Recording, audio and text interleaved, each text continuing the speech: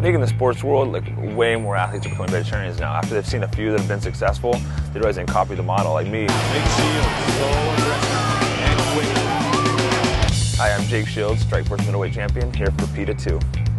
My parents never really preached too much about it. They obviously explained why. They thought it was just, eating animals and killing the animals. It didn't seem fair for the meat, so I just grew up having never ate meat and never had meat my entire life.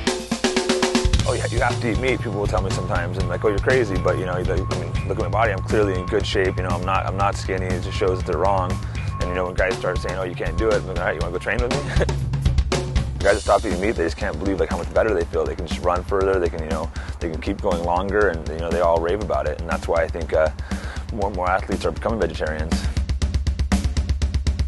It's just horrible. If you watch some of the videos, I think a lot of people change their minds. Just how horrible they treat the animals, taking the chickens and the cows and slaughtering them. The way they're raised and treated is absolutely disgusting. Everyone hasn't seen this stuff should go check it out. A corporation like McDonald's has a lot of responsibility to help change things. It's them being so big, they're the perfect example because they're the leader of the pack. Whatever they say can go. If all of a sudden they say to the industry, hey, we're not going to take this inhumane treated meat and just quit buying it and started buying it somewhere else, all of a sudden everyone would follow suit. There would be no choice.